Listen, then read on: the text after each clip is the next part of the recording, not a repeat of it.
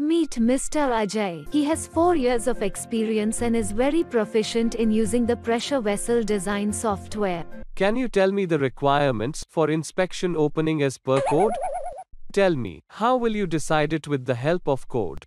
Can you explain the procedure to design a rectangular flange? Can we have different thicknesses for tube sheets for floating head type of heat exchanger? Seems that you are relying on the software very much without code knowledge. This is really a big concern. By depending only on the software for design and calculations, you can never become a good design engineer. And you will also not be able to successfully face any ASME audit. I realize that I need to have a thorough knowledge about the code to be a good designer. Thanks for the advice. Ajay walks back with disappointment.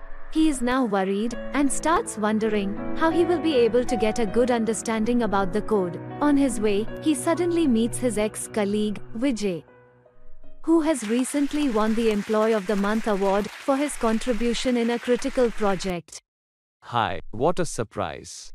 How are you here today? Hi Vijay, I came here for an interview. Okay, but you look disappointed. What happened? I wasn't able to answer much about the manual calculations and some code requirements. I see. But you have a good experience in static equipment design. Yes, I have a very good experience on design software. But now, I have realized that I should have more knowledge about the code and manual calculations. I cannot delay it further.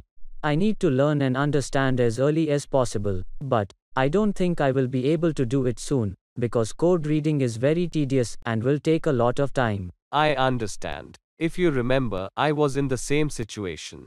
Our manager used to scold us for the comments we always received from the authorized inspector and customer. And because of lack of expertise and understanding of code, we were not able to meet the deadlines as well. Of course. How can I forget? It is really embarrassing. I am still facing the same problems on daily basis. On the contrary, I can see that you have made tremendous progress. How did you achieve it in such a short time?